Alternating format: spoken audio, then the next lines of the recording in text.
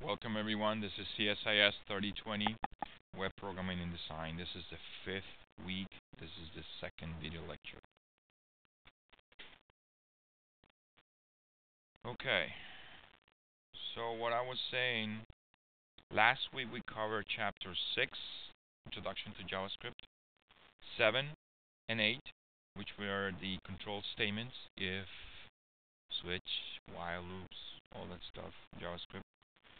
Functions, how to declare functions, parameters, scope of the variables, etc., etc. And then that's it. That's what we did, 6, 7, 8, and 9.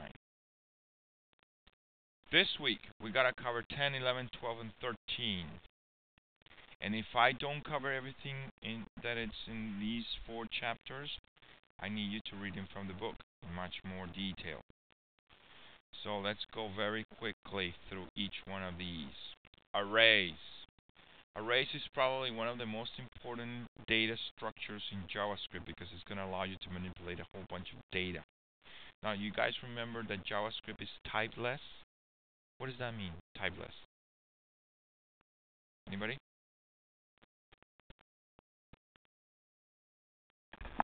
When you declare a variable, that variable can hold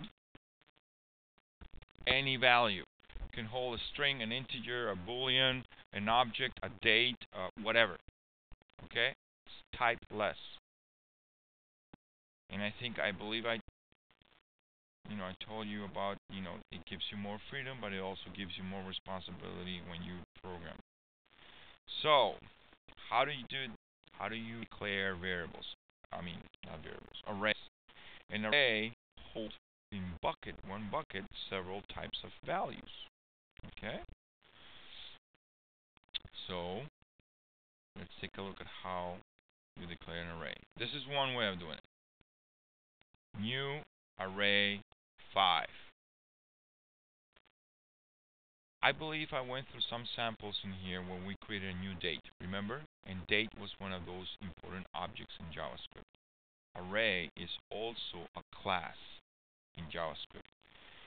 And I believe I also mentioned when I covered a little bit about document and window. If you guys remember, when you called document, you didn't have to create a new document. And when you called window, you didn't have to create a new window. But when you wanted a date, you had to create a new date. In this case, when you want an array, you want to have to create a new array. The reason why you do not have to do that with document and window, which are also JavaScript objects, it's because they're already created for you by the browser. The browser, when it loads the whole page, it already creates a document object and a window object for you. So you can play with it. Okay? Now you can create a new window, but you wouldn't do it this way. You would just say window open and it will open another window. Okay?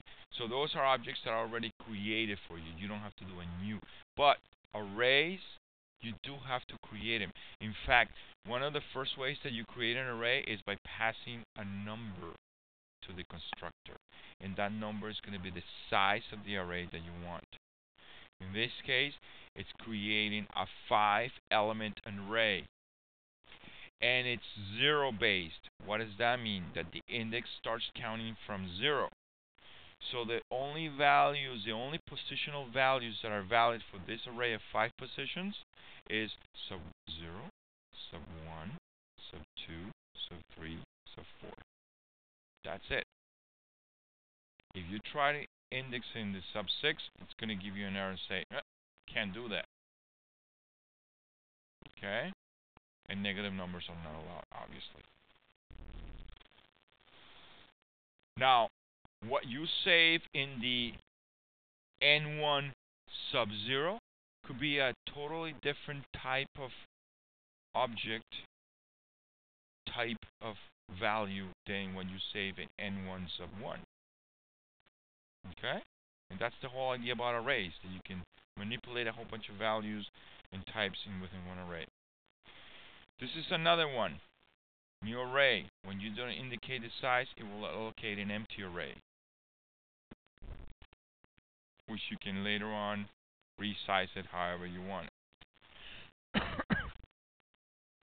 So what are we doing here?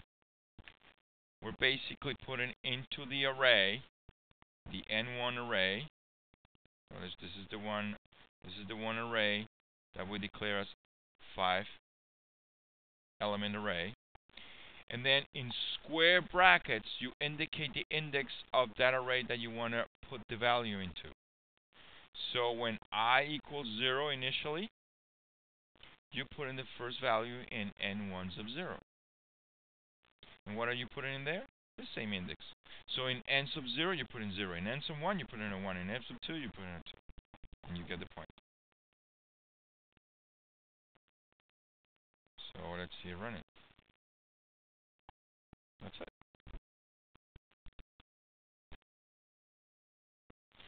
Now the second one,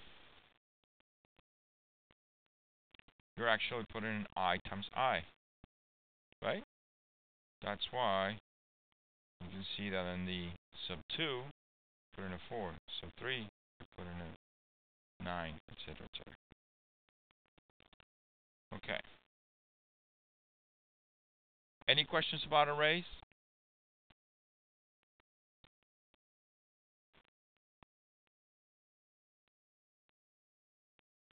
You want to know how I put it in a table, right? Here it is. I created a heading. I created a table with a style border, right? A table heading. What does the heading say? Subscript. And then the other heading says value. That's how you're getting this. Subscript and value. So I am generating the HTML out of JavaScript statements. All I'm doing is I'm writing to the document. Document.writeLine table tag. Now, notice how I am building. Notice how I am building each one of the table rows. I'm going inside a for loop. And I'm creating, okay, table row, first table data. What is it going to be? The index. And the table data, start another table data. What is it going to be the next one? The array sub I. Okay, now what is the array? Anybody? What is the array? It's a parameter. So arrays can be passed around between functions like you pass around a variable, any other variable. So what do you do here in the array as a parameter? You're calling output array with that array. Oh, but I'm outputting two arrays. In fact, I'm calling that output array function twice. The first one with N1 and the second one with N2. So in one function, passing different arrays, I'm taking care of presenting these two.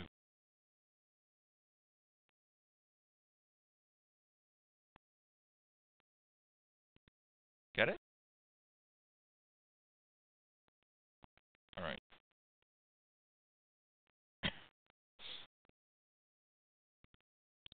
Let's move on. How do you initialize an array?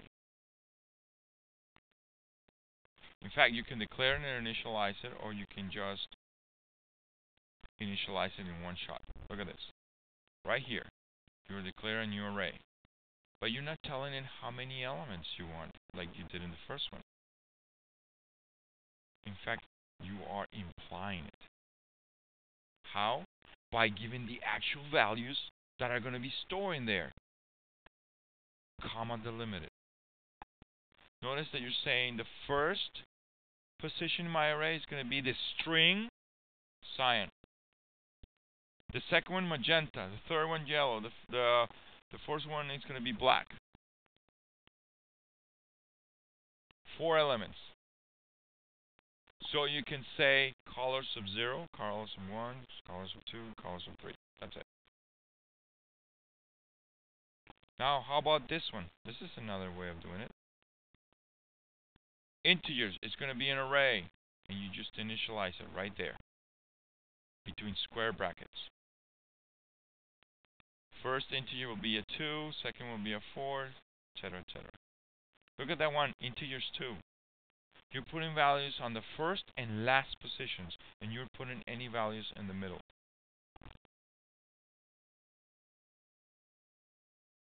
They're going to be null, not a number. Okay? And then what do? You use the same output array, right? Function. And then you call upper array colors, upper array integers. You want to see what it renders? This is what it renders. The colors, the integers. Notice the second and third position on the last array. Undefined. You never define a value in there.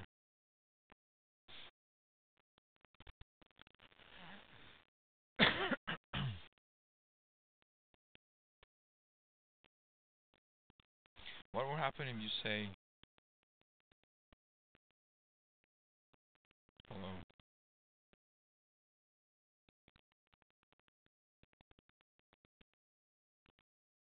And save it.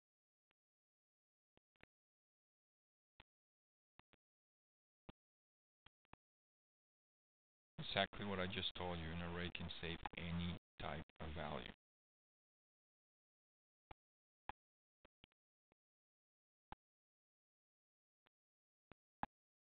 Very powerful, but very dangerous.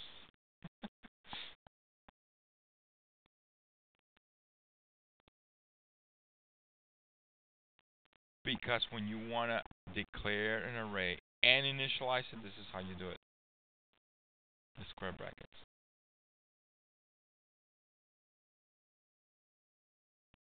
So it's what, 3 or 4 different ways of creating an array and initializing it at the same time.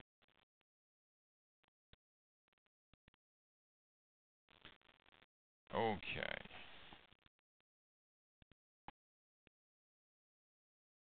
This one is pretty dumb.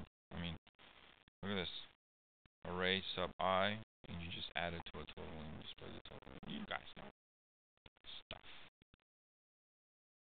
This one is interesting. You guys remember a week ago I showed you a sample on rolling the die? And a die could land in any number between 1 and 6, right? So I use 6 variables. One called frequency 1, and another one called frequency 2, and I'll keep track of how many times 1 fell, 2 fell, 3 fell, etc. And just updated the counter, the frequency counter. Well, instead of using separate variables, this is the same example, but now we're using an array. So we have an array called frequency. We skip the first. We're not interested in the sub-0, right? So we don't put any values. And then we put zeros on the sub 1 through sub 6. And then we do our math thing, right? Remember, we generate a random number between 0 and 1, and then we convert it into a number between 1 and 6, right? We take the math floor, and that's the phase value. Bless you. So the phase value could be anywhere between 1 and 6. And then what do? We use that phase value as the index into the array and update the frequency. So we're adding 1 to the frequency array in this position. So if it landed in 2, I'm adding 1 to the counter of 2's.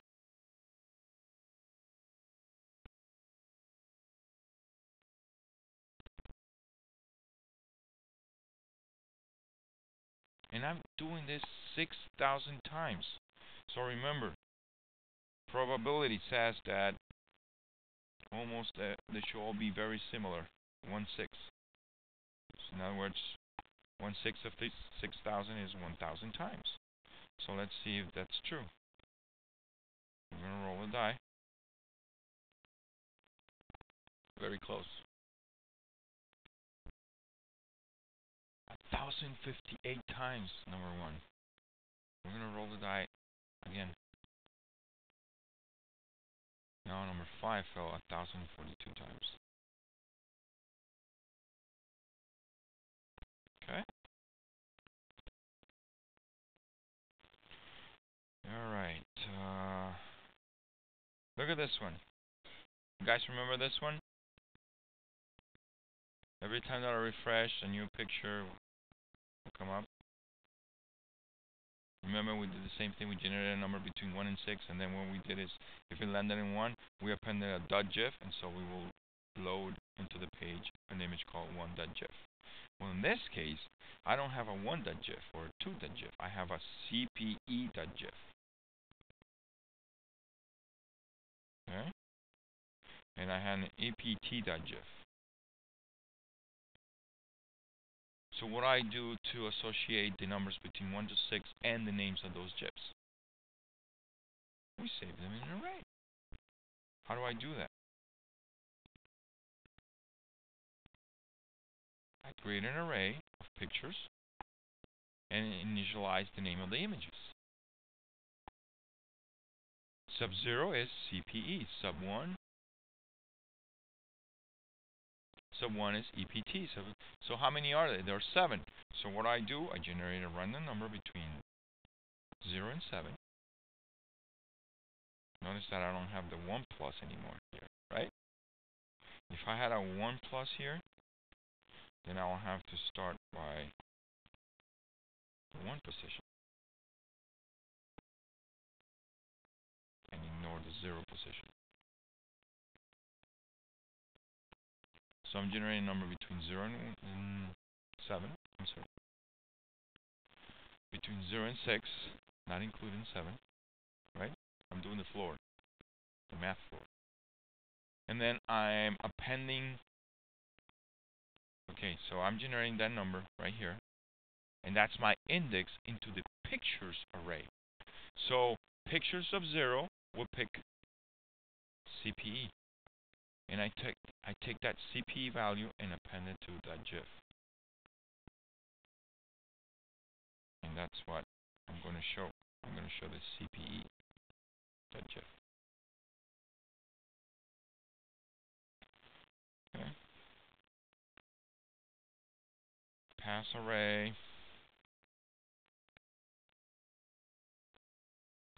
That's also very dumb sample. Sort.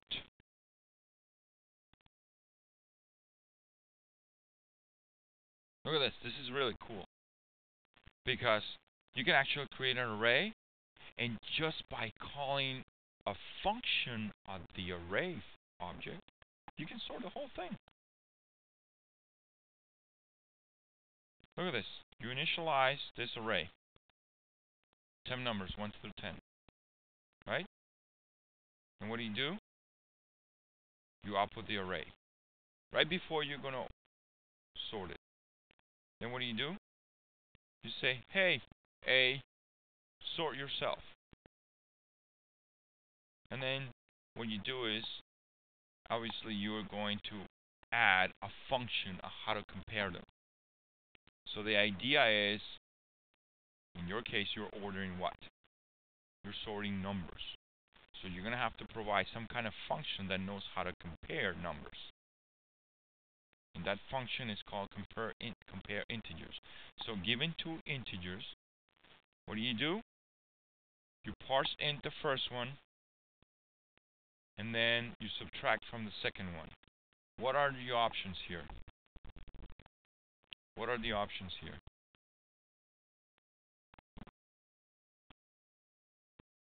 Let's do an example. Value 1 is 1. Value 2 is 2. You do 1 minus 2. Is that a negative number? Yes. That means that 1 is less than 2. Now let's pass it around. Suppose that value 1 is 2 and value 2 is 1. 2 minus 1, is it positive or negative or 0? Positive. That means 2 is greater than 1. Now let's do the last sample. Value 1 is 2 and value 2 is 2. 2 minus 2, how much is it? 0. That means that neither one of them is greater than the other. They're equal. And that's what you do. You pass a comparison function. This gives you the freedom of passing any comparison function that you want, which in string, it will be different. What will be the comparison between two strings? They're alphabetical letters, right?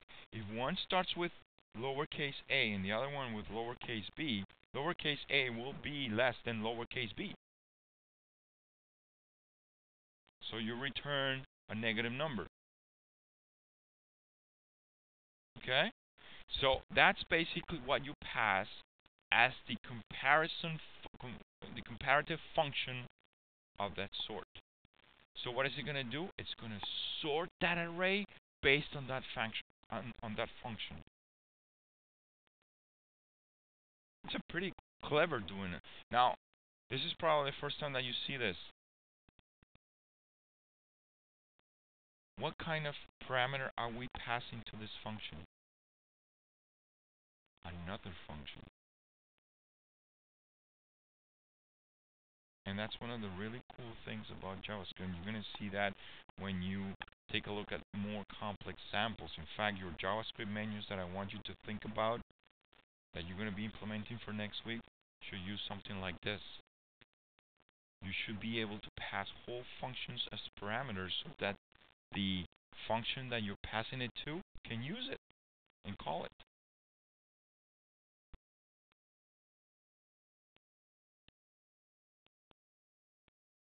So let's do it.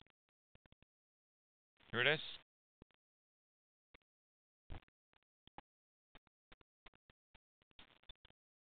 The array before we sorted it, and the array when we sorted it out. Now that's assuming that you want it in ascending order. What will be the changes that you will have to do if you need it in descending order? Anybody?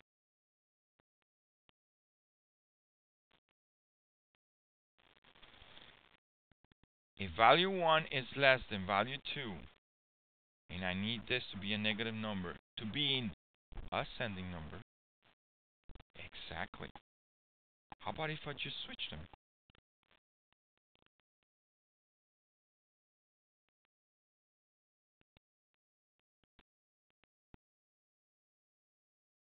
So now negative means the opposite.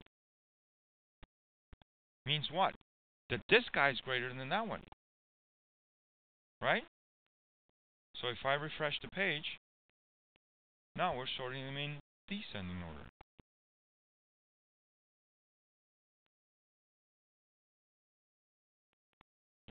Any questions?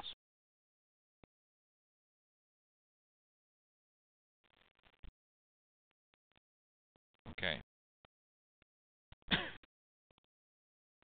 If you still have any questions, I suggest you go to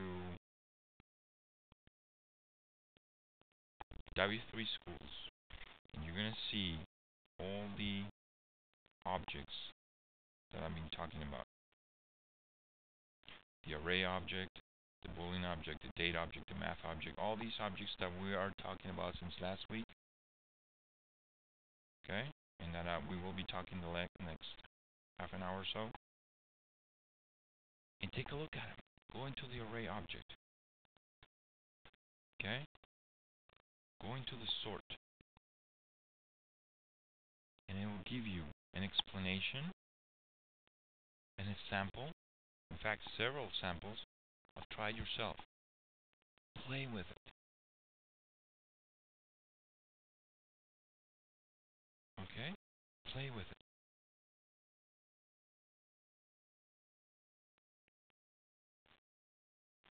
Alright, let's move on. Linear search, very similar to that stuff. Binary search, another type of algorithm. Init arrays. This is multi-dimensional arrays. Who says that I cannot have as the first element of my array another array. Why not? Right? Well, welcome to multidimensional arrays. Notice that this array 1, its first element, remember it's whatever you put right before that first comma, that's the first element. What do you have as your first element? Another array. In fact, you have an array of 3 numbers. 1, 2, 3. And then your second element is in another array of elements 4, 5, and 6. Do they have to be the same dimension? No, they can be anything. In fact, look at array 2. Array 2 has in the first position an array of 2 positions. And the second one has an array of 1 position. And then an array of 3 positions.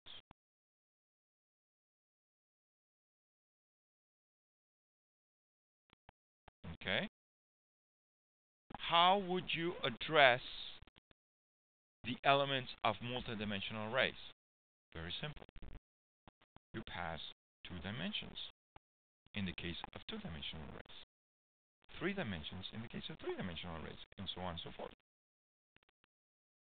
So I will be the index of the big one, the one outside, which in this case can only address what? 0 or 1. Right? You guys see that? Array 1 is an array of 2 positions, sub-0 and sub-1. And then the second index will be the one for the specific array.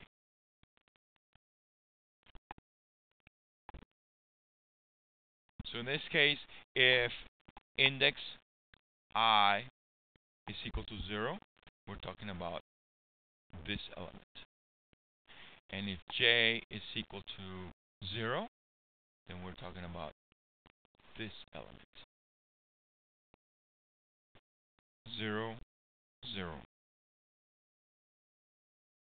This one will be 0, 1, 0, 2, 1, 0, 1, 1, and you get the point. All right. Any questions about arrays?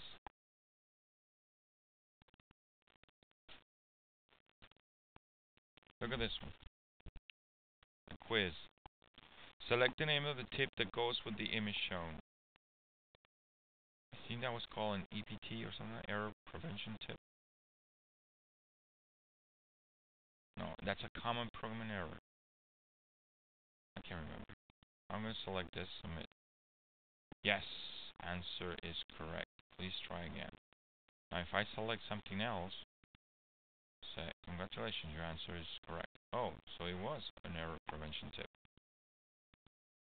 Your answer is incorrect. Please try again. So how do you accomplish that?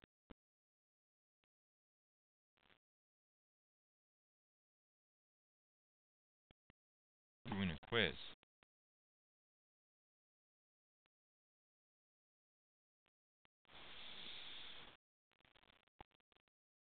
You're shown an image, and you're given several input radio buttons, right?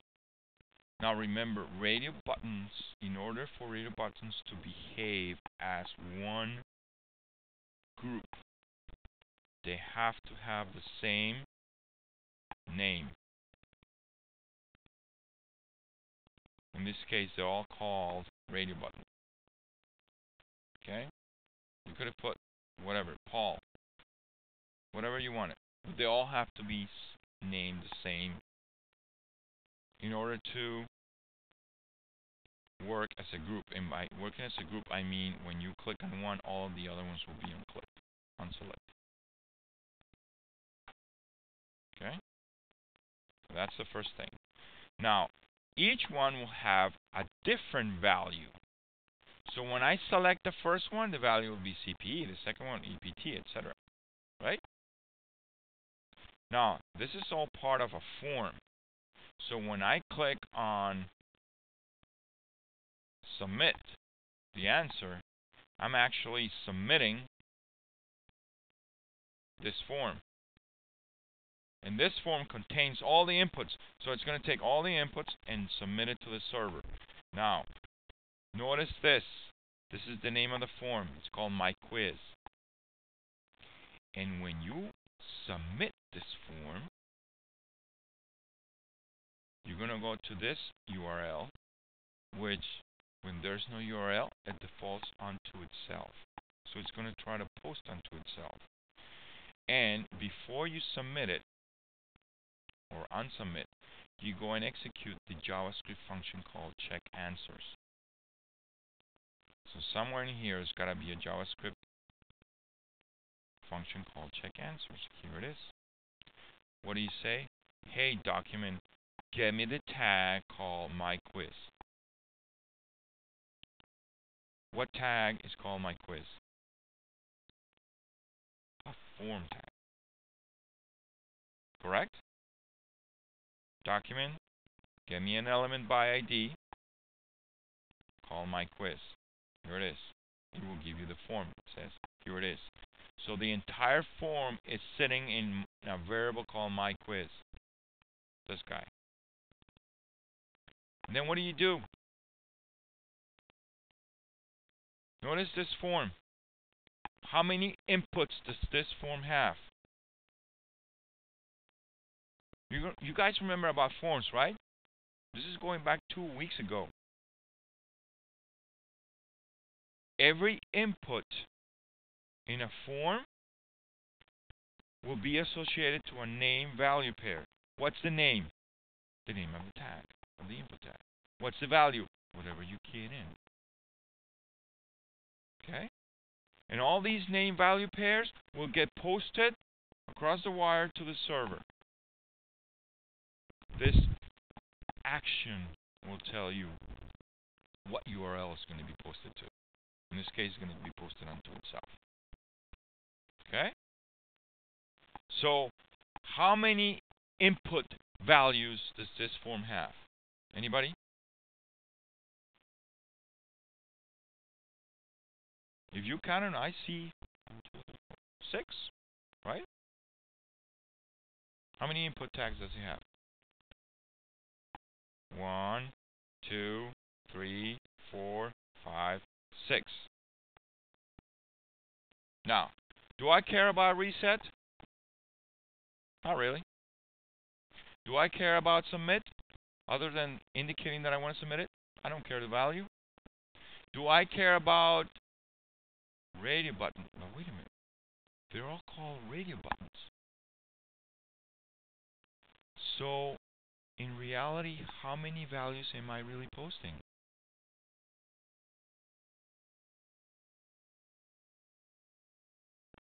I'm posting only one name, radio button. What possible values can I post for that name, radio button? 1, 2, 3, 4. I could be posting radio button equals CPE, or radio button equals EPT, or radio button equals PERF. Okay? So what I'm really posting is only 3 values. Radio button, submit, and reset. The last 2 I don't care. So what do? I tell my quiz, which is my form, hey, among your elements, and elements is an array. Notice that the form tag has an array called elements, and inside that array you will find each one of the inputs that are being posted. So among your elements, I'm interested in the one that is sub1. Okay? So this one is sub1. And then you ask whether it's checked or not. Okay? So, in this case, which one did we say was the answer? Error prevention tip, right? So, this one is sub0. This one is sub1. This one is sub2. Suppose that the answer is portability tip. Just for giggles, we're gonna. So portability tip is 0, 1, 2, 3. If the answer checked was sub 3, means you got the right answer. Otherwise, you got the incorrect answer.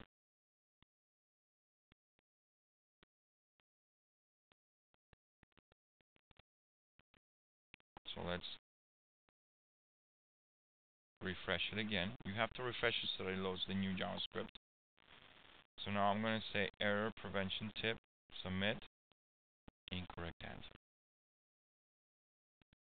I'm going to say portability tip, submit, you got the right answer.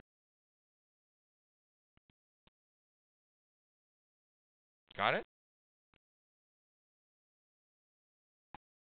So each one of the input elements in the array will be considered an element in the form. And that's how you can address them. Now, what will be another way of addressing it?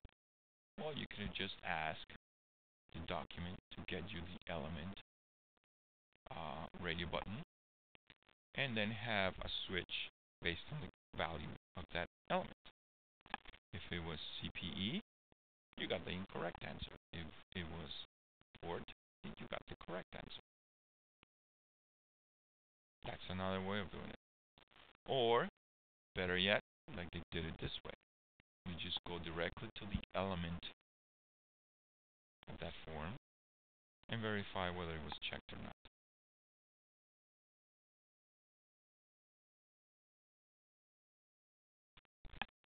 Any questions? So you're starting to see how JavaScript can manipulate the actual HTML, not only the HTML, but the properties of the HTML, so that your website behaves differently.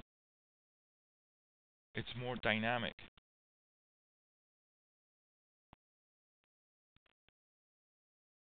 Okay. Now let's cover some of the objects, and I'm going to just very quickly go through them because there's no time. But you can find, like I said, on W3 Schools, if you go into JavaScript, it's JavaScript section, right? And then you go into JavaScript and HTML. The URL is JSRef, JavaScript reference. You will see all the JavaScript objects.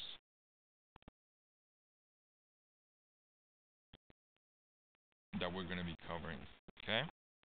So one by one, we're going to just cover arrays. We're going to cover dates, strings, etc., etc. So strings. This should be very simple stuff. I mean, this is, if you guys have seen C or Java, or have done any programming in C or Java, this should be a breeze. You have this string, zebra, and you can say, you know, what's the character at position 0? Or what's the character code at position 0? Okay, or you can generate a string from character codes, these character codes. I mean, that's stuff, very simple stuff. You know, and again, you can go into this JavaScript objects reference, go into the string object, and you will see the exact same methods that I'm talking about. Character code add, character add, and if you click on them, you will see a description of what it is and some sample data that you can play with. Honestly, the most important ones, like index of, to see the index of a substring within a string. Split, which you can take a whole split, a whole string and split it by a certain character. Like if you have a name equals value pair, you can take the whole string and split it by the equals. Okay. Substring, you know, if exactly extract the characters from a string between two specifying indexes. So strings between position 1 and position 10, whatever. two lowercase to put everything in lowercase, or two uppercase to transform the entire string into an uppercase. I mean, these are all the different methods that you have available to you to manipulate strings. You know, split and substring, for instance.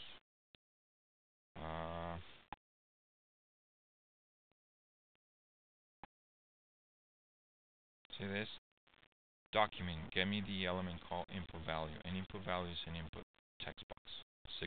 40 characters. So I'm going to type some text in there. What is it going to do? It's going to try to take that input string and split it by the commas. And then it's going to put it into an array of tokens. And then what do you do next? You take each one of the tokens array and you're going to join. That's another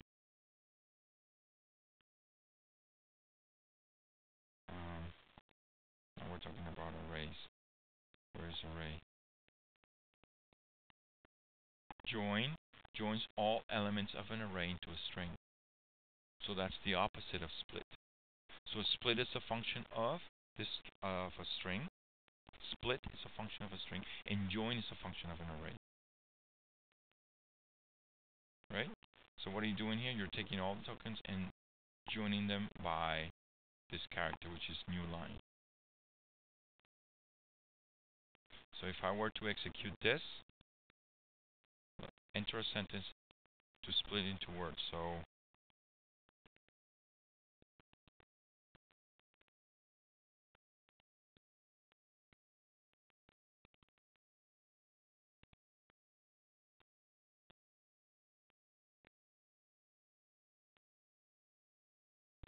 got it? Okay. There's a lot of stuff that you can do with this.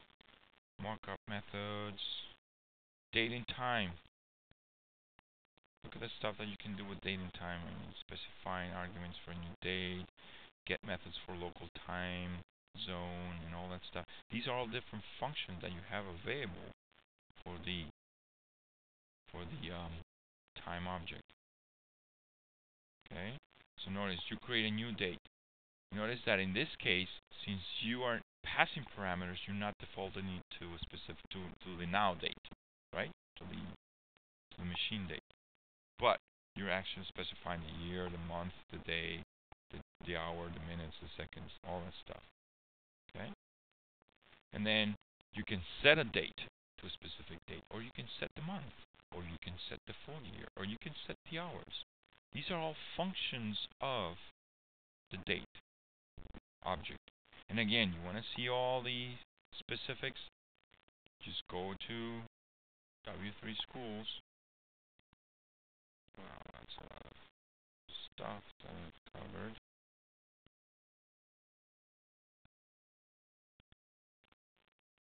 And take a look at the date object.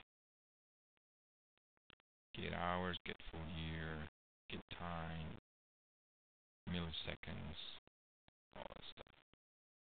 UTC, which is the universal time, etc. Okay, so these are all the different objects. Window. Look at this window. I'm going to create a new window. It's going to be called a child window, right? And I want a toolbar. What's the toolbar? This is the toolbar. All these buttons, and this is the toolbar in the window, right? What's the menu bar? This is the menu bar. The scroll bars. The scroll bars are the ones that show up in here when it's too wide, or show up in here when it's, show up in here when it's too wide, or show up in here when it's too long, right? And then the Windows URL, which is going to be like, wherever I want to go.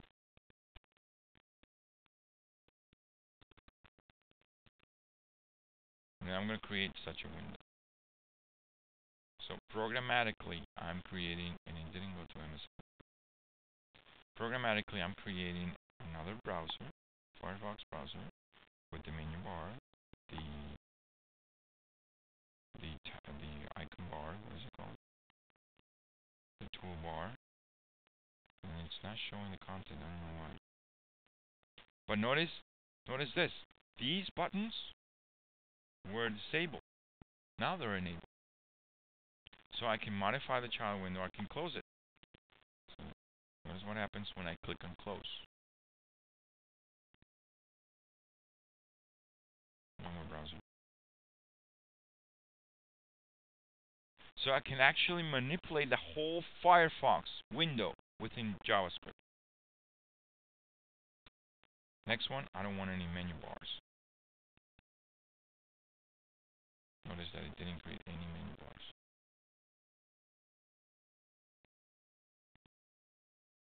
How do you do that?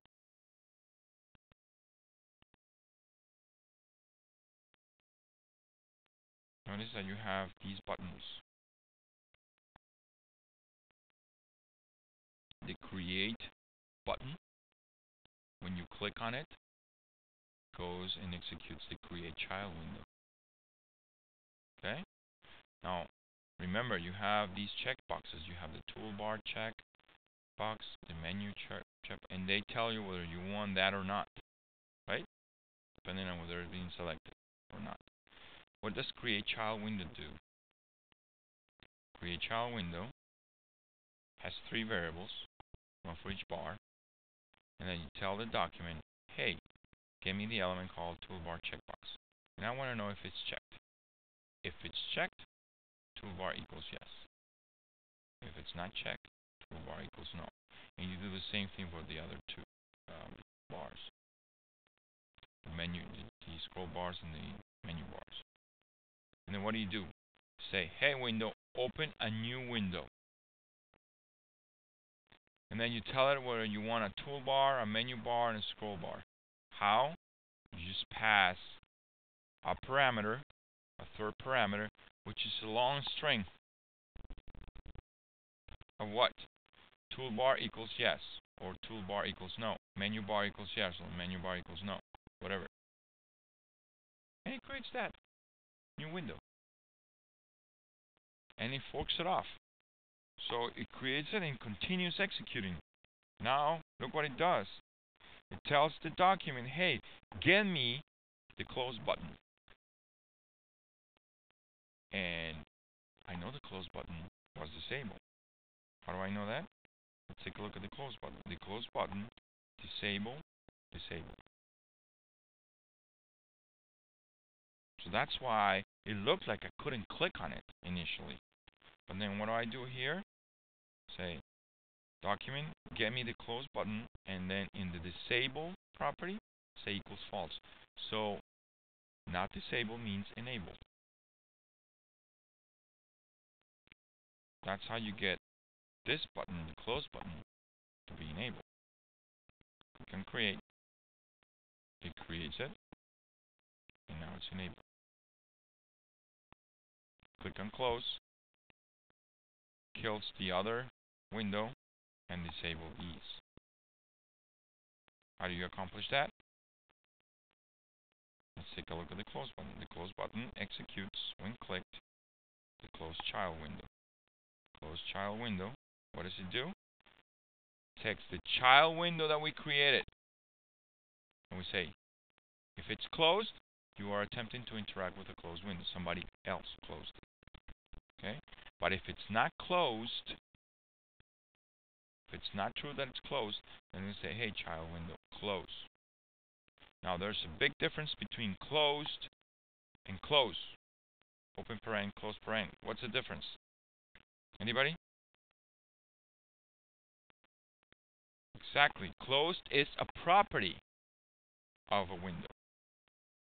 Close is a function of a window, or a method. Okay? And then notice that this is where you disable it. Close button, disabled, true. Okay. Any questions?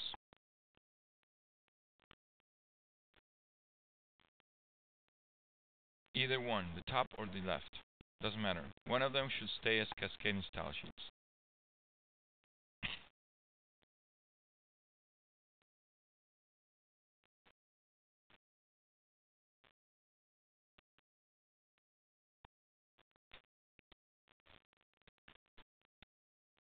There are 1,000 different ways. Yes, I have plenty of examples. Didn't I show you guys examples last week? I thought I did this. What did I do last week? I thought it was in this class. I did a search, a Google on cool JavaScript menus. It's right there. Right? Then I went to the first top, whatever. 13 awesome JavaScript Ch10 style sheet menus. These guys give you the styles, the JavaScript, everything that you need. In fact, each one of them have their own page explaining exactly how you can customize it to your website. Let's take a look at one of these that I saw. You guys remember the Mac and the the Apple menu? And when you hover over it, it's like the taskbar, right? Or whatever it's called, the panel.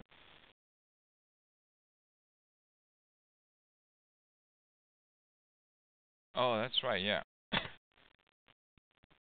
Let's see the demo. This is actually in JavaScript. Look, download the source files. Insert the following code. Configure this and that. You want to view the demo? Here's the demo. This is JavaScript. This is JavaScript working.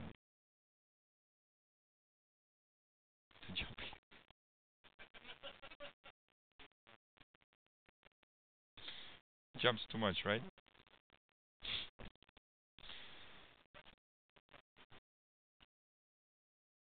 No, you put this into the HTML. You put the JavaScript into the HTML. Or, in fact, typically what they do is they do a link, a script. So you say include jQuery.js and interface.js. So remember when we have styles inside in HTML, we had them in what? In the header section, right? Well, when you take those styles and put it in a CSS file, what do? You have to create a file, whatever name, .css, and then link it to the page where you want to apply that style. Very similar. All we've been seeing here is HTML pages that have JavaScript inside. What do? You take all that JavaScript and you put it in whatever file, whatever, .js. That's a JavaScript file. And then what do? You do a script like this. So basically, up to this point, is the same as what you have in your page. But instead of having the entire JavaScript right there in the page, you just put it in a .js file, and then you source and say, okay, the source is going to, you can find it under JS folder /jQuery.js. Yes. You can use whatever JavaScript you want. No. It has to be self-contained, remember.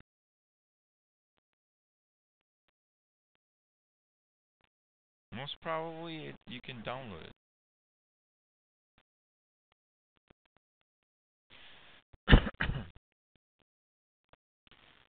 Okay. Let's keep on going. Cookies. This is a really interesting one. Cookies. Has anybody seen cookies? How is cookies done?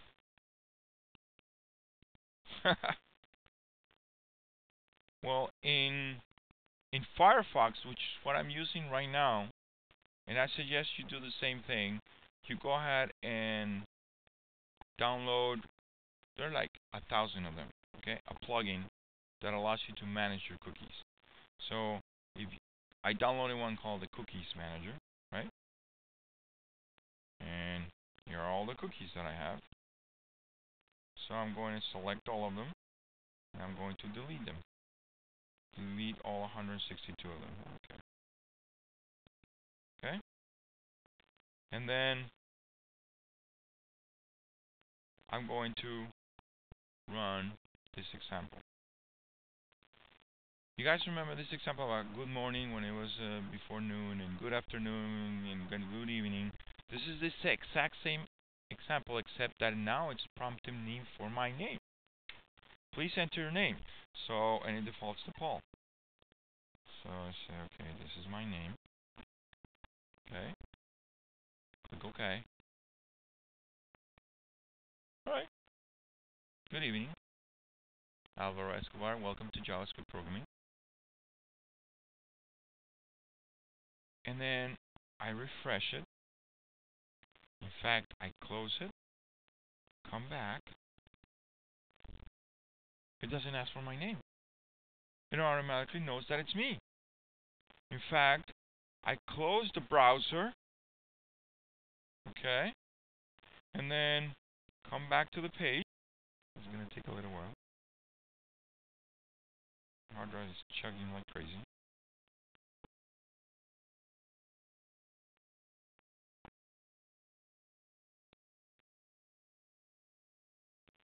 And he knows my name. How did that happen? Because initially, remember, I clear all my cookies. Then I went into the page and it prompted for my name. Somehow the JavaScript must have saved my name locally. Okay? And locally means something different depending on what type of browser you use. Firefox means it's being saved on a SQLite database. Stanford University. I think it's doing the con. Sorry about that. I was watching this. This guy is really cool. This guy has managed to create thousands of videos, YouTube videos, that can. It's a 10-minute video that teaches you algebra, math, biology, calculus, and he did this for free for years. It's free. I mean, you can actually go ahead and. Anyway, he got sponsored finally, and he's doing this for a living. So it's really awesome because a lot of people are really learning stuff, and this is the way that education should be, at least in the future. That's what it's going to be. You know, using technology to rethink how we teach and learn. That's the way it should be. And yeah, go to Khan Academy, and you can see his homepage has 6,000 links. So don't get that idea, okay? That's not a very good idea for you. Has 6,000 links. Each link is a YouTube video that he created explaining each one of these subjects. Okay? The guy takes a whole week and immerses himself into the subject, asks professors, asks graduate students, reads books, and then does a 10-minute video on the subject. And it has been proven that, you know, when we learn, we take really very small time frames of attention. You know, 10 minutes, 8 minutes to 10 minutes is already lost your attention. Anyway, so cookies. How did I get this greeting, Alvaro Escobar? Well, in the case of Firefox, it's a MySQL. It's a very small footprint of MySQL database. It's called SQLite. That's what Firefox uses to download and organize all the images, the cascading style sheets, the JavaScript, the cookies, everything. Okay? That's why you need like a tool, like a plugin to be able to. But if you do it in Firefox, Firefox has everything under. You probably have guys have seen this. Documents and settings under the user that you log in as, right? Alvaro in my case. Local settings, temporary internet files. This folder contains absolutely everything that Internet Explorer downloads from the web servers. Images, cascading style sheets, JavaScript, videos, etc., etc., everything. In fact, if you go to a website and they seem to have some audio, music protector, whatever, and you listen to it, it actually streams it down and creates a file in your temporary, and then you can copy and paste that file somewhere else, and then you got that. You didn't hear from me, okay? All right. So in here, it will create cookies as well. Okay. In fact, are you guys familiar with the